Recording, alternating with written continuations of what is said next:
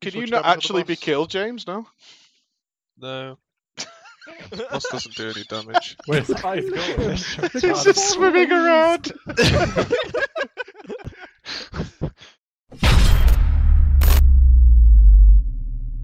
Ladies and gentlemen, welcome to the Eternal Palace Mythic Mode. Yes, I know many of us were interested in this, as Heroic was a mixed bag. I gave my thoughts on that a week or so ago. So I am going to base this on the idea that you've kind of seen the Heroic, and you kind of understand my thoughts on Heroic, so I don't have to keep backtracking on what we've already seen. But I do have my thoughts on the actual overall Mythic idea. How this Mythic raid will play out, my current thoughts on it. Obviously that's all subject to change. A lot of things could change in here between testing. Based on the feedback they get from our testing, they might make a number of changes there. But given how it looks now, I can give those thoughts. I'll timestamp that down below. I'll do a quick overview of the bosses and then we'll get into those thoughts. Let's tell the sad story of the Blackwater Behemoth. So this was a fight on Heroic, I said Blizzard could remove and nobody would care. This fight did not work. I do feel sorry for the devs. I'm sure when they were planning this out, when they had the whiteboard out and they were plotting ideas for the Blackwater Behemoth, the underwater fish, it was a fight people were obviously skeptical about once they said there was an underwater boss. All these problems that there were potentially going to happen. What they've decided to do then is, instead of making this a very tedious, very annoying fight that is also very difficult, so people get very frustrated with it, they've simply turned it into a loot pinata. This will be the most killed boss, most likely, in the Eternal Palace on Mythic, because it's so easy to pug now, if it stays the same. So I'll give you some examples. The boss no longer does enough damage to hurt Warlocks. Like, at all. They can stay at 100% health and bypass the major mechanic of the fight, which is that you are unhealable until you cover yourself in this luminescent goo from killing other adds in the fight. You go and soak yourself in it, and that allows you to be healed. The Warlocks don't need to do that. In fact, a number of classes can't. We had several people who just didn't bother picking it up because they just knew they couldn't be hurt anyway. It wasn't going to kill them, so they just didn't bother doing it. That happened on a number of occasions. They haven't been able to figure out how to make ground effects work in an underwater environment, so I was healing last night because we were lacking a healer. So, efflorescence, powered barrier, all those things just don't work underwater. It turns out that now the best way of dealing with this is just to stand on the floor, and therefore those effects work, and there's no reason not to. So the underwater mechanic of the fact that this fight is underwater no longer has any relevance. It might as well be out of water, because the best thing to do is actually just stand on the floor. The slipstream mechanic of moving you from platform to platform now autopilots you. I don't know if it did this in Heroic. I never tried, and I don't know if anyone else tried. But now it autopilots you. My hands are literally off my keyboard and mouse when we move across here. The jellyfish that you would hit as you traveled across here were one-shots on Heroic. Now they don't do anything. Like, I had to use one of these to kill myself after we killed the boss, because no one wanted to test it anymore. After the second pull, we tested some stuff on the first pull, which was like, we expect to wipe. This is Mythic. So we were testing things that would definitely get players killed. Once we realized what was happening, we just came back and killed it. Like, no exaggeration, we could have one-shot this boss without any question whatsoever. They've taken everything out of it. In fact, the only mechanic you need to be aware of is for the classes that can't survive, there's the passive damage going on in the fight naturally, like the Warlocks and Rogues could do this as well, is that you are covered in a luminescent goo, so if you are over the open water, then big scary fish will come and eat you. So you have to be stood over some sort of rock face in order to prevent that happening, so those fish can't see you. And the boss does a pushback. So the most difficult mechanic in this fight right now is walking forward. I'm not exaggerating. I'm not exaggerating in the least. Nothing happens in this fight now. It's literally free loot. My thoughts on whether it's a good idea to do this. I'm okay with it. Nobody enjoys this fight. It was pretty clear that nobody was going to enjoy this fight, so they've made it so it's like, look, it's not going to be a problem. It could have been an issue if this fight was way harder and therefore really tedious, because there's lots of normal things you can't do, like eating feasts. You can't do that without actually leaving the entire encounter area, which isn't that easy because you have to swim through some underwater tunnels in order to do that. So it's just a very tedious thing to have to deal with. Now it won't be a problem because you're not going to need it at all. So, the sad story of a fish that never was. And I do generally feel bad for the devs here. They probably had some really good ideas. They probably thought it was going to be cool, and it's just not worked. So, it's unfortunate. But let's move on to something better then, which was Zakul, Harbinger of Ni-Alotha. So, this is the penultimate boss. This is the one that you'll have to fight before Queen Ashara. Very similar to Mithrax, actually. Same style, same thing. They've made this fight considerably better, much more visual, which was one of my criticisms of Heroic, where it's moving from realm to realm. It's now way, way more obvious what's happening. Nice addition of some stuff in Mythic, such as way more tentacles. Again, though, they've made it a little bit less punishing than you would expect, such as the tentacles. There are a lot more tentacles that shoot across the room. They don't one-shot you. I would expect on Mythic this would to be a straight one-shot. It's not. You can get hit by them and it's fine. So if you have a momentary lack of concentration, then it doesn't really matter that much. You can be saved quite easily by the healers. So that's something that I found interesting. Not only that, though, this boss does seem to push people towards class stacking, although I will say it doesn't seem particularly difficult. Is that the biggest and most scary aspects of this fight, as it was in Heroic, is this ability called Dread.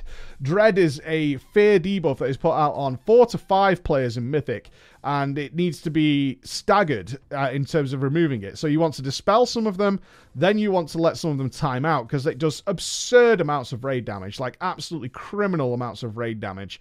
So you kind of want to dispel a couple, heal up, dispel a third one, heal up, and then you've got a very small window to do this. So I was quite interested playing a healer last night, because it was quite nice to time everything and deal with the new healing essences to try and counter a lot of this stuff. Unfortunately, though, what this does is it heavily favors stacking Discipline Priests, like above anything else whatsoever, because it really is the main source of damage in the fight. So 4 Disc Priests is a really good idea here. It's very, very heavy, very predictable damage, which Disc Priests do with really well. Not only can they spam shield people knowing that damage is coming in, but they can also ramp up to do massive amounts of healing in a short window, which is exactly what you're dealing with here. So this fight really pushes a lot of the other healers out. I felt I was basically there to top the raid for the little straggles that were left after the Disc Priest hadn't prevented damage. But not only that, this Dread debuff, which does appear to be pretty much the most difficult part of the fight, is immutable by warriors, because it doesn't come in often enough to beat the cooldown of Berserker Rage, which means that this fight also heavily favors stacking DPS warriors, which are also doing insane amounts of damage in the Eternal Palace. So what we might see is a lot of warriors and a lot of guilds gearing their warriors right now after having seen this, because they seem fundamentally great in nearly all encounters. So a big bonus to the melee there, if that is the case. But overall, a really fun fight. I liked it. It was much more visual, much more engaging. I thought this was a good, fun fight. I really did. And the final fight we tested was Orgazoa, which is one of my favorite bosses that we got to test on Heroic, and Mythic did not disappoint. Far more intense. I like the idea this fight deals with softened rages regularly. So a softened rage, if you don't know, is the idea that the boss won't go big and red and just kill everybody, but its mechanics itself will get to a point where it's unmanageable. So that is the softened rage. You have to beat it before this mechanic beats you, because it is going to beat you. And in this case, it's the debuff that is thrown around on players, which then copies itself to other players, so it escalates quite quickly. So you get 2 at the start, then 4, then 8, and then it very quickly spreads after that, and you have to get the boss out of that phase until then. They've made some nice corrections to this fight as well, by including hidden walls, in order to prevent you from just pulling the boss out of his arena into somewhere else, which is what we could do on Heroic. And also, they've made it so it instantly resets should you try and get it out of the room. We did test it, and as soon as he leaves his room, if he's not ready to go into his next phase, then he will just instantly reset, which is great to see, because this fight had a lot of cheese potential. Although they have, for some reason, left in the ability to skip the gauntlet phase. So the idea is that at a certain percentage, the boss will go from upstairs to downstairs, and you have to run a gauntlet. Now, they seem to have let that maintain for some reason. I don't know. That's something I hoped would be removed. They obviously want the gauntlet to be a part of the fight. But I will say I didn't get to test the gauntlets. Some people did and said it was working, so maybe there is something I'm missing there. So I will point that out. So those are the bosses. This was a lot of fun as well. Those are the bosses, and I didn't get to test the other ones. They have been tested, but the guys gave me good feedback on those bosses. So what are my thoughts here coming into the Mythic Eternal Palace? Because Heroic was such a mixed bag of terrible bosses and some okay ones, and nothing that really stood out as being amazing. I will say this first of all. This raid on Mythic seems pretty easy. Certainly easier than what we've seen in the past. That I could have and usually we were pretty correct on this, besides Jade Fired Masters, I think, in able to spot the bosses which are likely to be a big problem on Mythic. Like, you can already see the escalation that would happen on Mythic, and you go, well, this on Mythic, this is going to be crazy. Lady Ashvane seems to be going that way a little bit. Orgazoa, maybe. But that's about it for what we've seen so far. Everything else actually seems totally fine and relatively killable. We're talking about relatively killable during testing within the hour they gave us for a lot of these bosses. That's not something we expect to see. For reference, looking at something like Uldea, we killed Talok on Mythic during testing, which was the first boss, which isn't that unexpected, but nothing else. Really nothing else. Fetid, we weren't getting anywhere on the Mythic testing. Mithrax, okay. Zool, nowhere even close, trying to manage those ads before the rogue strategy was discovered. And similar with Zekvoz was okay, but certainly within the hour of testing, we weren't anywhere near killing the bosses. This time around, though, we felt very comfortable that we would have killed... any bosses we didn't kill, we would have killed very, very soon. It does feel a little on the easier side. Now, puts me in a bit of an awkward spot, because I don't get excited about looking forward to a relatively easy instance. Should it remain that way, I will point out here again, and if everything is subject to change, they could just buff the whole instance. But I do think Mythic should be more accessible. My issue is, my pessimism kicks in here, is that I'm not totally against an easier Mythic raid. I think it does need to be a bit more accessible to get those heroic guilds that just don't bother with Mythic because they see how difficult it can be. Certainly off the back of Crucible of Storms, where we know so many guilds just aren't even trying it because it's so hard. I'm fortunate enough to have been in a guild that did kill that boss.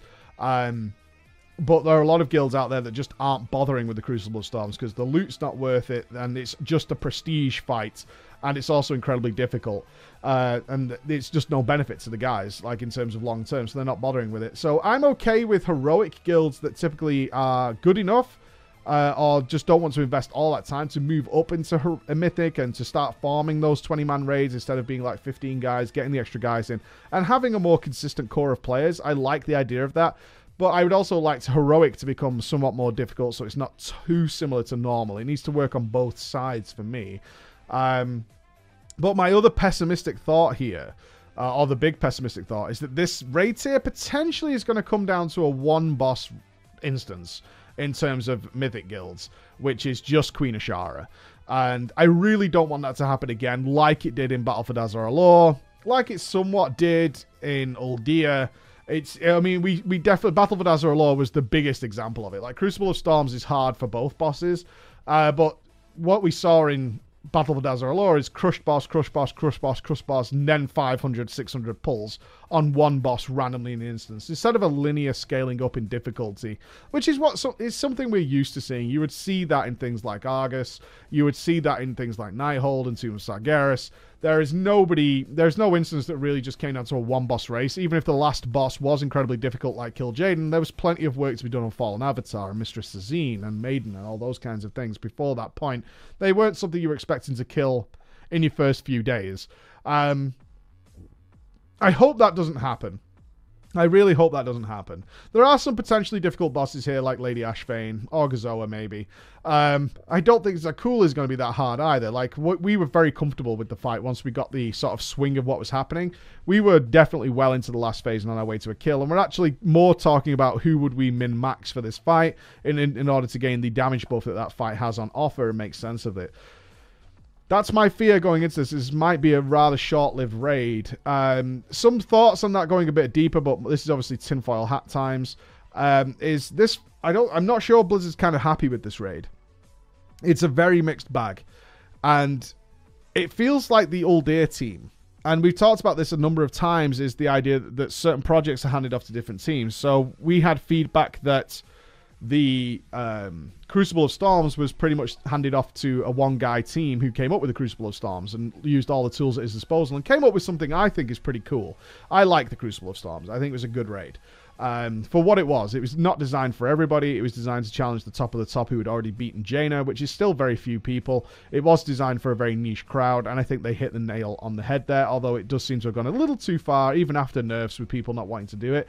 Uldea was a mixed bag. Battle for Dazar'alor is overall a really good raid. Really interesting mechanics, lots of fun. I still like doing Battle for Dazar'alor, even on farm. I have fun in there. I didn't have fun farming Uldir. I got very tedious. I got very bored, and I found the dungeon to be rather tedious after its first couple of kills. And this seems to have like reverted back. So it's like Team 1 did Uldir, Team 2 did Battle for Dazar'alor, Team 1 then came and did the Eternal Palace. And I don't think it's kind of paid off. I don't think they got the balancing quite right yet. Now that could change. Who knows? When the world first race starts, we might end up stuck at boss number 1 for all I know. But from what I've seen so far and from what we've seen from all the other bosses, this looks like it potentially is going to be a very easy raid, and then maybe Queen Ashara on Mythic is just going to be obscene. I hope that doesn't happen, but it kind of looks like it might go that way. So there you go, ladies and gentlemen. Mythic Eternal Palace. Thank you so much for listening. I'll see you again. Bye-bye.